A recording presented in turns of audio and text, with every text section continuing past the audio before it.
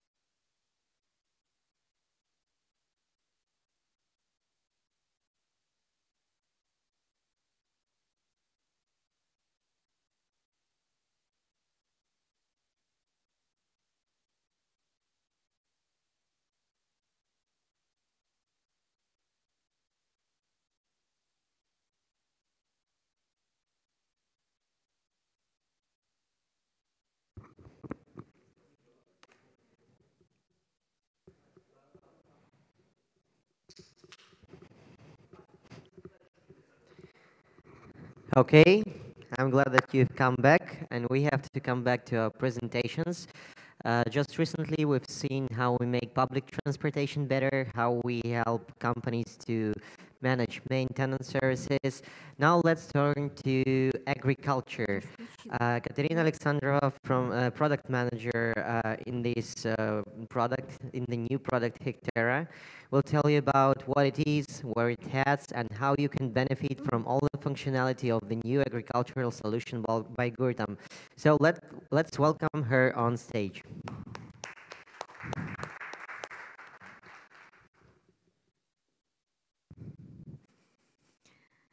Hello, everybody. Thank you for coming. And now we are going to talk about Hecterra, an agricultural solution recently developed by Gurtam. You probably know that the release of Hecterra took place on the 28th of May this year, and it was a highly anticipated release. Many of our partners have been asking us for such a solution for a long time, and finally, Gurtam decided to develop its own application in the sphere of agriculture. I'm Katerina Alexandrova, a product manager for this product for Hecterra, and in this presentation, we are going to talk about who are potential clients of Hecterra, its target market, also what Hecterra can do, its main function.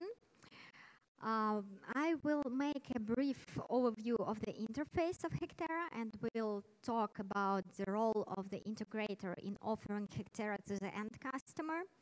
And finally, I will share with you some sources of further information about the application and the contacts with us developers. So let's start. Hecterra can be used in agricultural companies of small and medium size. And by that, we mean farms with lands up to 20,000 hectares, or if calculating in units, up to 100 agricultural machines. Besides, using Hecterra suggests integrational processes. This could be integration with any custom software used by the end client, or integration and data exchange with third-party applications, for example, your own application, and so on. That's why Hecterra is highly optimized to use its functionality via API. But we'll talk about this point a bit later on. In general, when we started to investigate the sphere of agriculture, we found out that it's very wide and has a huge amount of topics, the variety of aspects, and so on. We even created such a scheme which reflects the complexity of the sphere and the variety of its needs. Here you may find precision farming, weather, quality control, NDVI, fuel consumption, planning, short-term planning, long-term planning, and many, many other things in a whole it all would busy us, let's say, for about 15 years or something like that.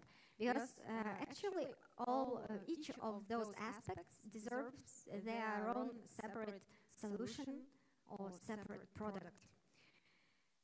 Perhaps that's why Gurtam hasn't touched this sphere for so long, but finally, seeing how important agriculture is to our partners, we decided to develop this new application called Hecterra.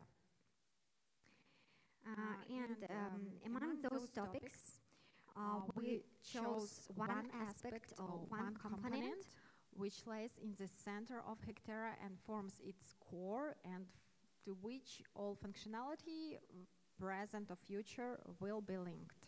So what is this component or main function? The main functions of Hecterra are detection of fieldworks or cultivations based on telematics data and the calculation of the key parameters of the cultivation. So detection of fieldworks, in this detection we use unit messages and how they get into geofences or fields. It may sound a bit simple, but actually behind all this lay rather tricky, sophisticated algorithms to do this job.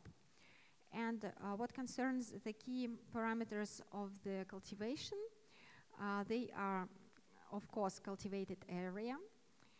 This is maybe the most important parameter, also overlaps and emissions. Information about the driver who performed this cultivation, also the implement and its working width, as well as technological operation performed on the field, and finally fuel consumption. All those parameters we calculate for each cultivation in Hecterra. Now, how does it work?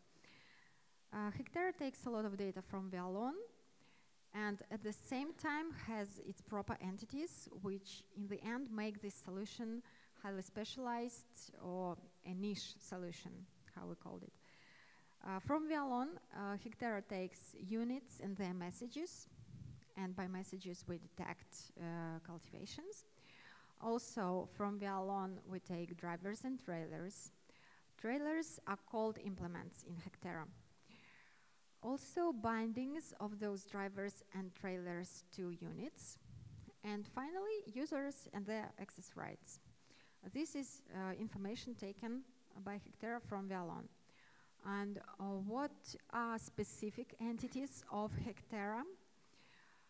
They are crops or plants growing on the fields, also crop rotation information, technological operations, then such important parameter as working width of the implement, which influences a lot calculations of areas, and cultivation. And with cultivation, we mean all the mechanisms to detect cultivation, to calculate its parameters, as well as storing the results of those cultivations in our database. I guess many of you already have seen Hecterra, maybe tried it during the beta testing period, or maybe later on after the official release. But nevertheless, I will make a brief overview of the interface of Hecterra and show the most significant points. And first of all, of course, fields.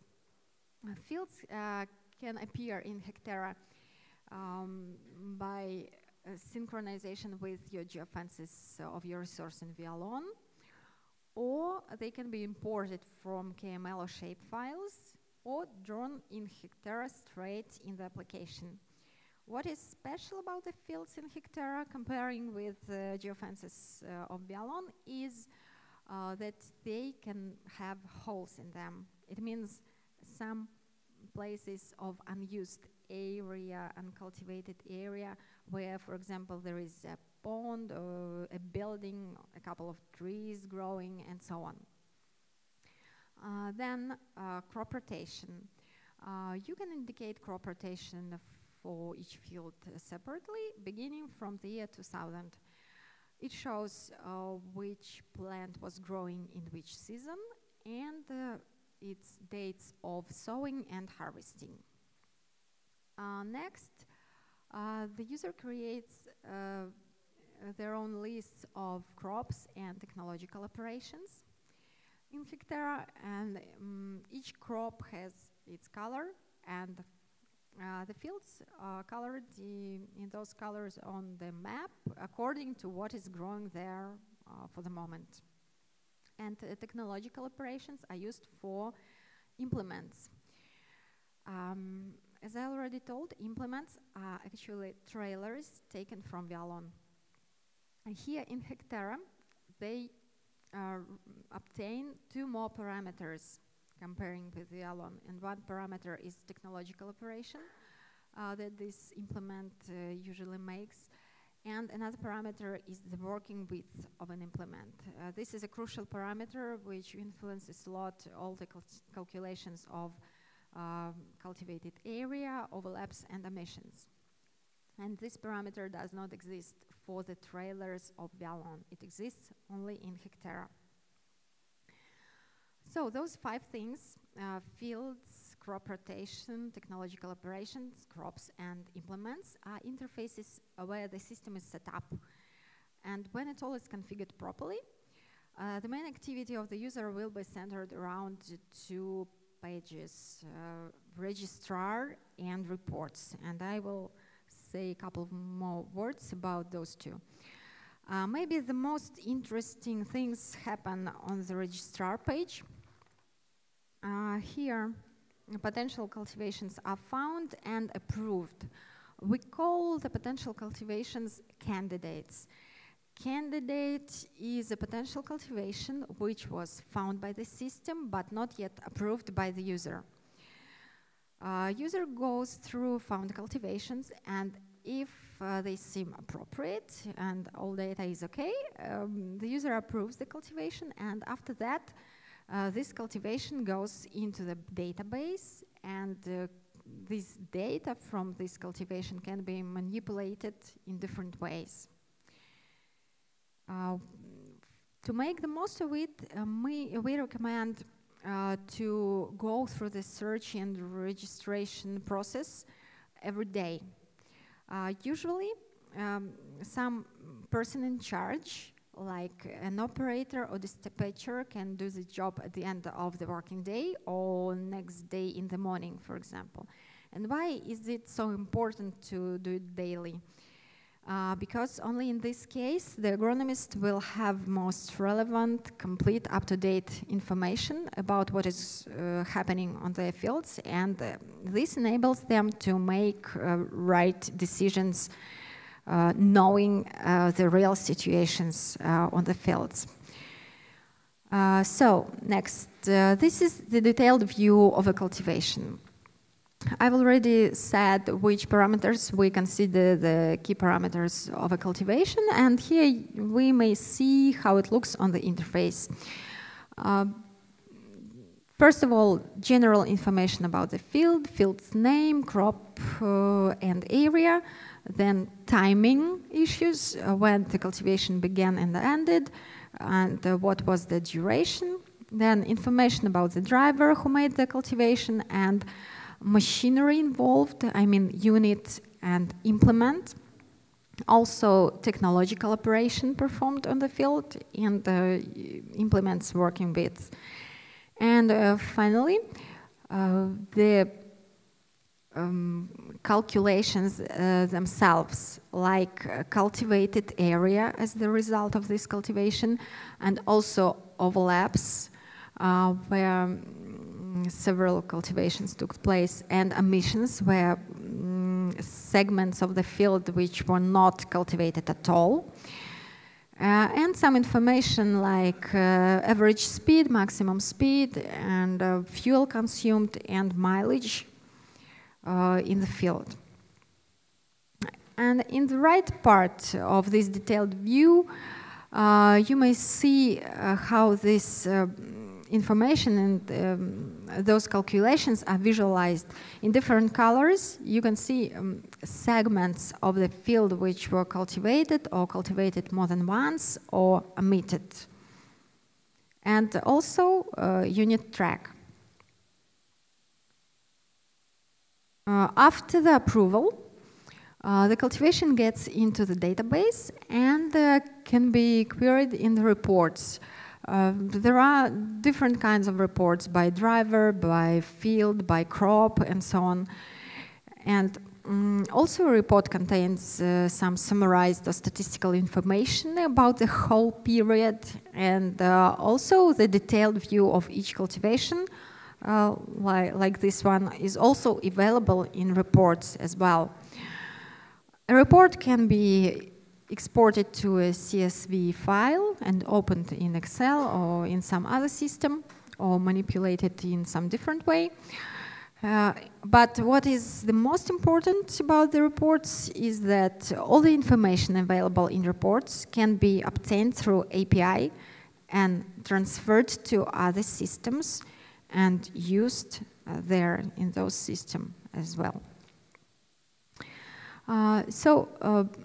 Briefly, it was like all the main functions we have, but I just would like to add a couple words about some additional functionality.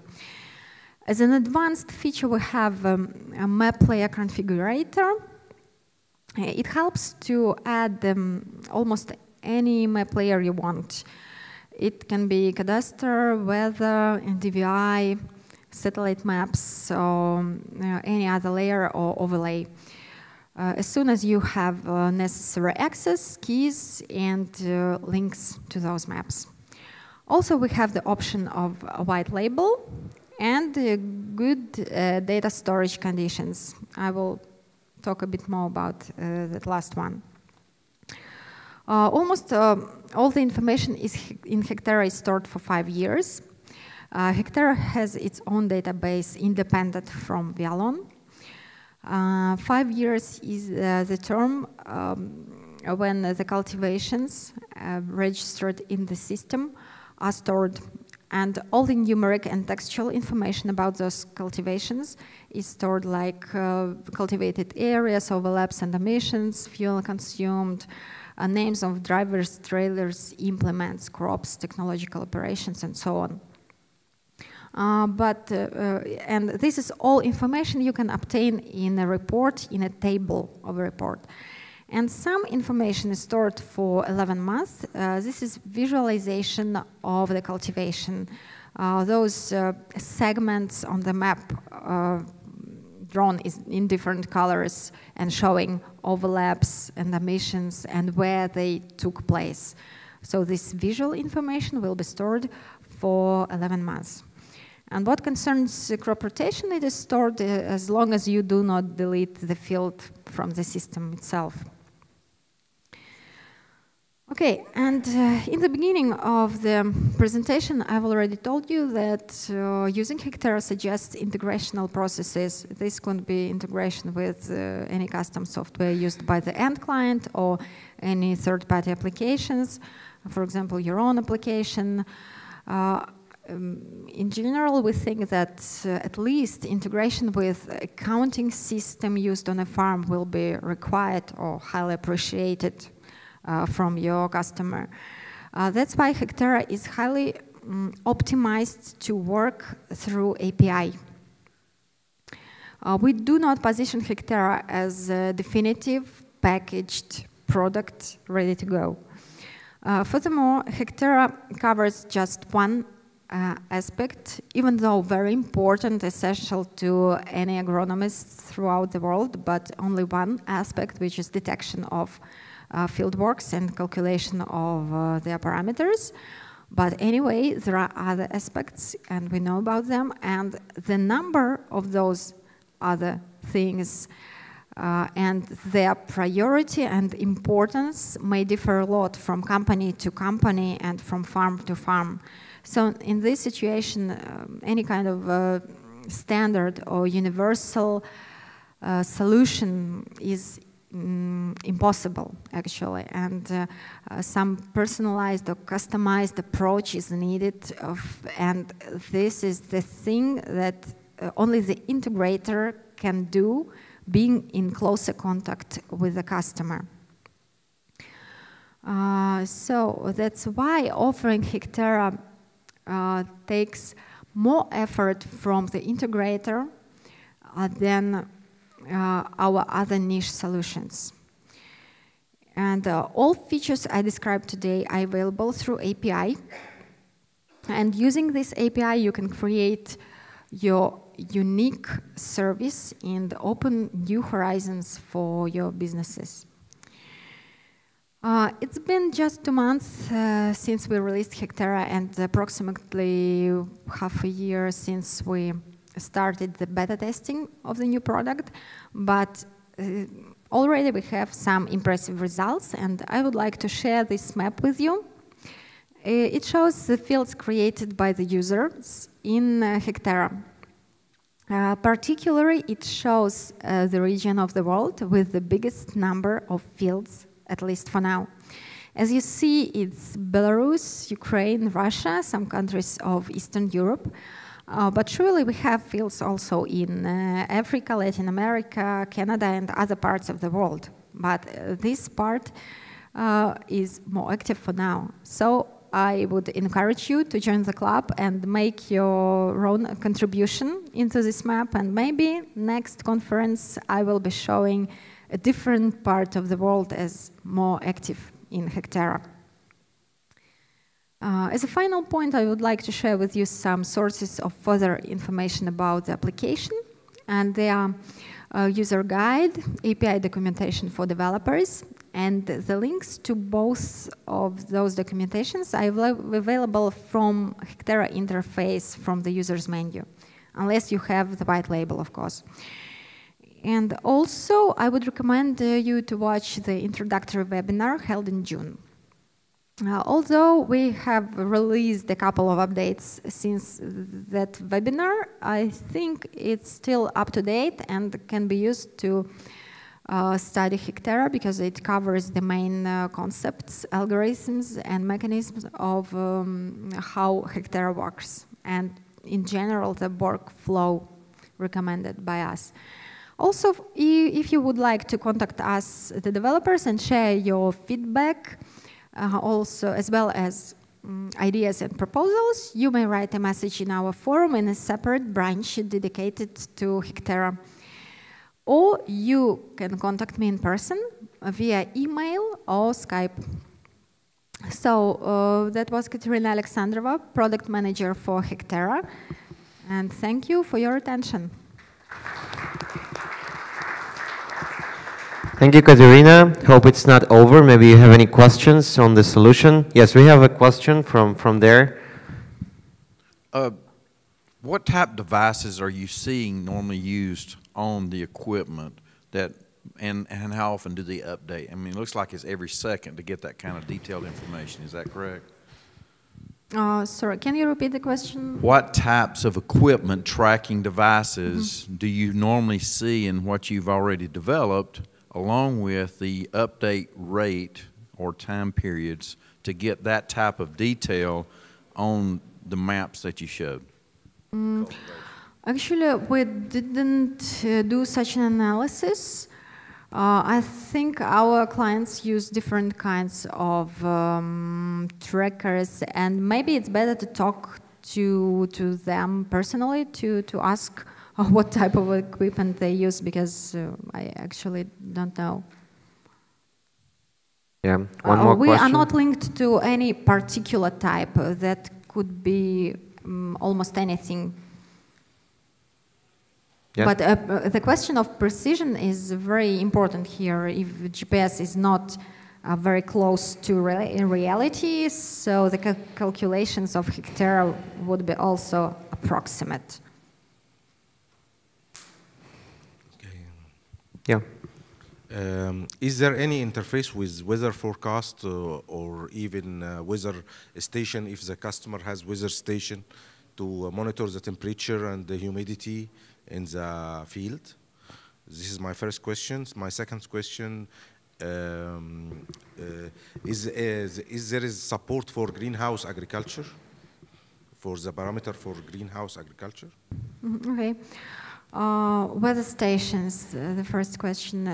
You may use the map configurator I mentioned as the advanced feature to connect weather stations and display information from them. You can try this option to use information about weather. And no functionality about notification, no. And the second question? Green agriculture, greenhouse agriculture. There's a special parameter for greenhouse agriculture.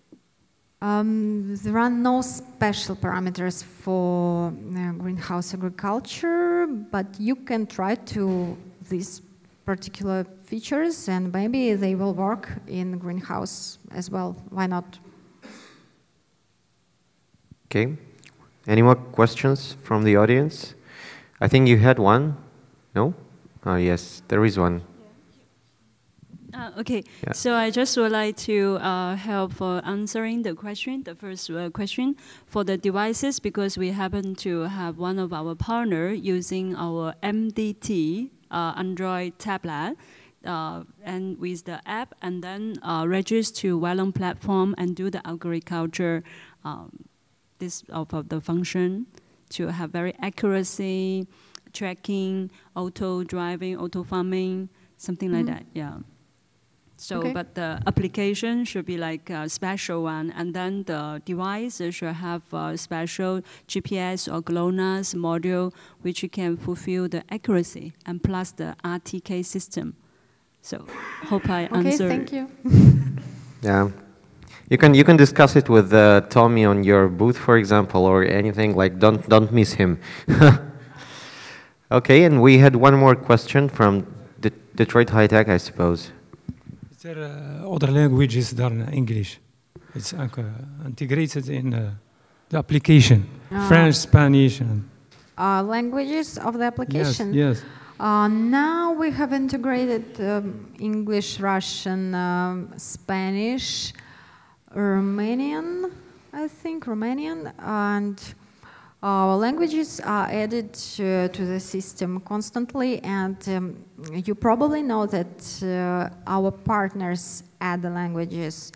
If you want to translate Hecterra into your language, you can contact our technical support and they will send you authorization information for this. Any particular language that interests you? French and Spanish.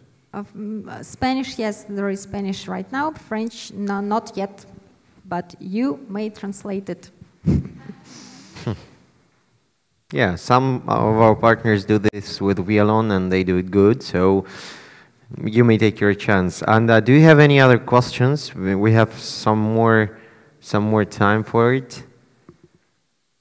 Okay, no more questions. You can always find Katerina somewhere here. She's near. So remember her and find her if you have any questions after the presentation. And now we thank you for the attention. Thank you, Katerina.